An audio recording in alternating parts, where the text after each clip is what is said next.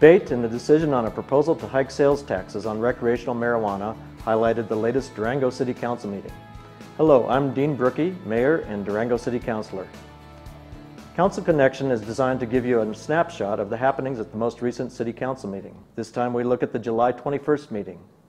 One of the first items is the consent agenda, which is intended to allow City Council, by a single motion, to approve matters that are considered routine or non-controversial. There's usually no separate discussion of these items unless a council member or citizen requests an item be removed and considered separately. One item, adopting a sustainability action plan for the city, was removed by Councilor Dick White. It is a very, very extensive piece of work calling for sustainability actions across city departments, and I think one of the things that I find most impressive about it is the commitment of staff to do a sort of eliminate barriers across city departments so that people communicate and work towards common goals.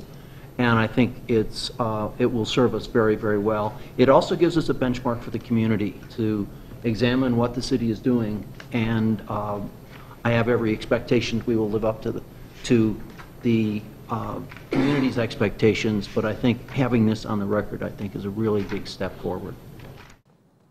Public participation centered around comments from a number of individuals about possible amendments to the Land Use Development Code.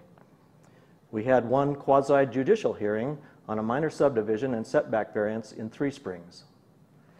Councilors also held a legislative hearing on adoption of the 2012 International Codes, covering such things as building, fire, energy conservation, and residential construction.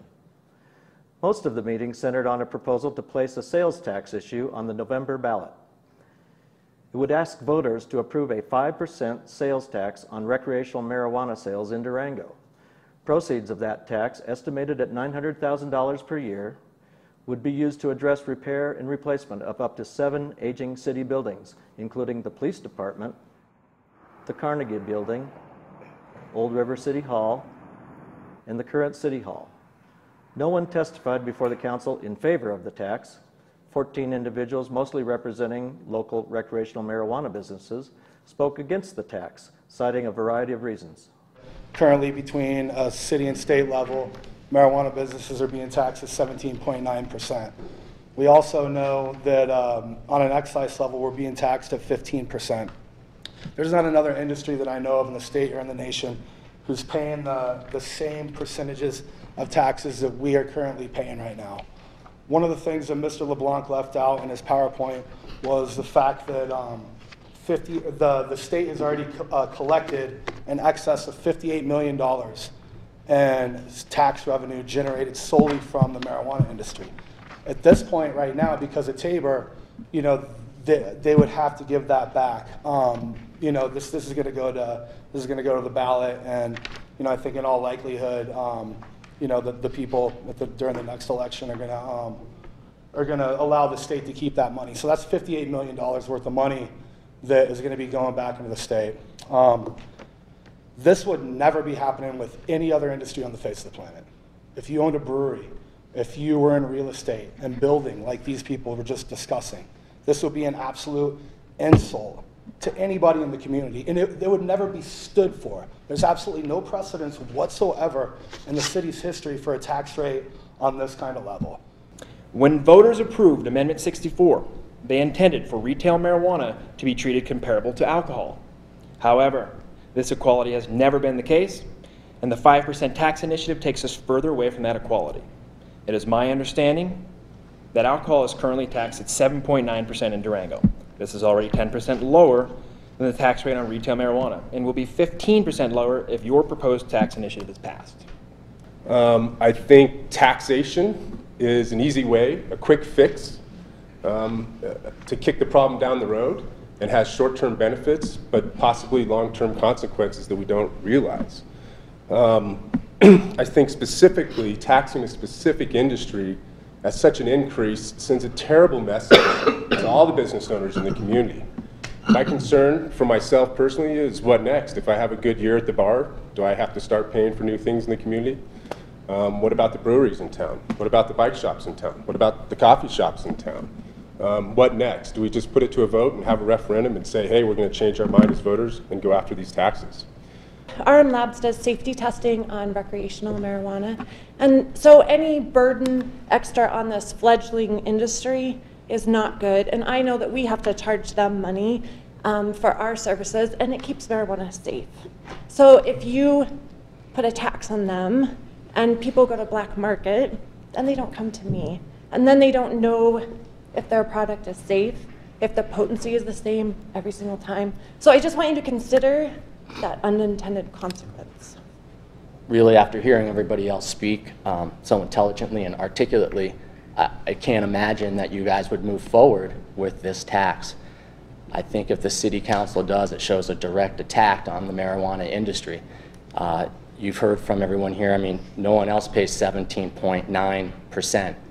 We do. There's never been a 5% sales tax increase on anything in the city of Durango, but you want to put it on the one industry that pays the highest sales tax already. After lengthy discussion, councilors decided to take a step back and look more closely at city building needs and ways to fund improvements. I think the city always gains by hearing all sides of an issue. Unfortunately, my job is frequently to present things that are not popular. And I guess if the vote were taken tonight, you guys would not vote me Man of the Year. But I have to do what I think is right for the whole community. And I think we've exhausted our options on how to fund future capital improvements. Our facilities that are in a huge need, that's no doubt. I think anybody can see that, and I welcome anybody to take any tours. Our facilities are in a huge need, but I don't think that one industry should bear the burden of that. I think that everybody in this community benefits from those city facilities, and and I want to figure out a way that we can look at how do we meet those needs, how do we serve the community, and how does everyone contribute equally? To cherry pick the low-hanging fruit, of a new industry is maybe a little premature right now. Because I'm not because it's we can't do it, and I don't and it wouldn't gain voter support, because I do think the predominance of folks in our community would vote for this. The police department really is abysmal. And I would love to see it sold and moved someplace else, and that torn down and redeveloped into some great commercial entity. And that may happen in the future, and that future may be many years from here. But I don't think that it should be on the back of one industry also. The vote was unanimous, 5-0, to not put the tax on the November ballot. A final legislative public hearing was held to put a question on the November ballot asking if the city should opt out of the Senate Bill 152. That state law forbids local governments from directly or indirectly providing cable television service, telecommunications service, or advanced services such as high-speed internet services. Many communities, including Durango, have invested heavily in fiber optic technology. A yes vote on this issue would allow the city to form partnerships to make those assets available to the community. During the meeting, councilors also mentioned several events you might find interesting. Among these, I noted that a young man who is blind is in the midst of hiking the Colorado Trail from Denver to Durango. Trevor Thomas, seen here hiking the Appalachian Trail, is due to arrive in Durango around July 30th. A welcome party is being scheduled for him. You can find out more about those plans and his adventures by going online to blindhikertrevorthomas.com. Council next meets for a study session Tuesday, July 28th. Expected topics include the results of a facilities master plan, looking at future building needs for the city. Our next regular meeting is August 4th. And that's Council Connection for the July 21st Durango City Council meeting. I'm City Councilor and Mayor Dean Brookie. Thanks for joining us. And remember, you can always contact your city councilors via email at citycouncil@durangogov.org.